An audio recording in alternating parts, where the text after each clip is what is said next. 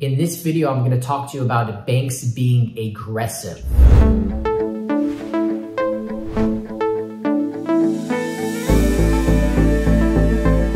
Right now, banks, you may be feeling this, first mortgages and second mortgages are being very aggressive.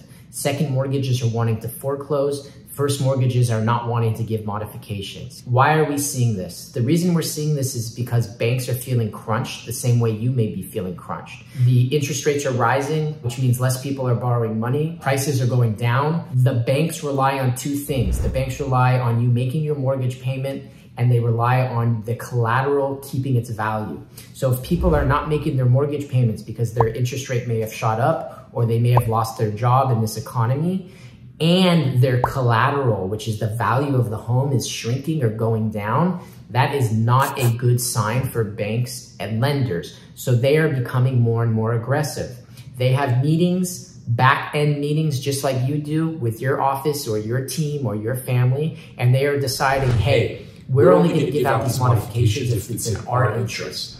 As the market is softening, they are getting scared, which is making them more aggressive, which is not a good thing for you. Don't forget, the only thing that can really help these banks, other than the market correcting itself, is some influx of government assistance or government money. We've seen that twice over the last decade or so. We saw it the first time after the 2009 mortgage meltdown, and then we saw it most recently during COVID.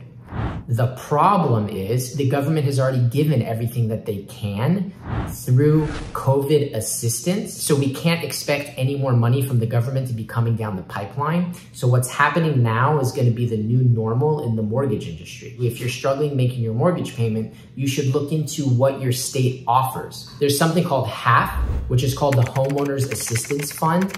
Each state receives money, and that money is meant to help people who are behind on their mortgage. So don't count on anything new to come out, but make sure that you're looking into what is already existing, okay? So this is a short, quick video for you to understand what the market is like, how to protect yourself.